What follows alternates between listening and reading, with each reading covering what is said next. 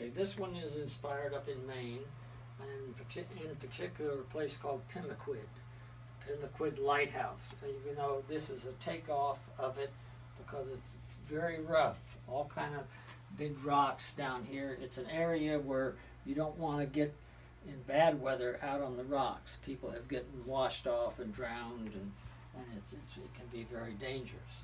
But that's where this painting comes from. Once I see a site where I like what I see, and it's not just the colors, it's the shapes and the colors. You're always looking for the two things.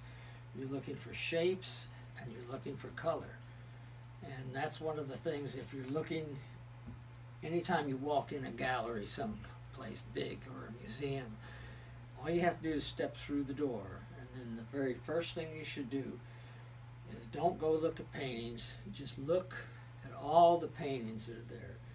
And you look for the simplest thing that how you could describe art.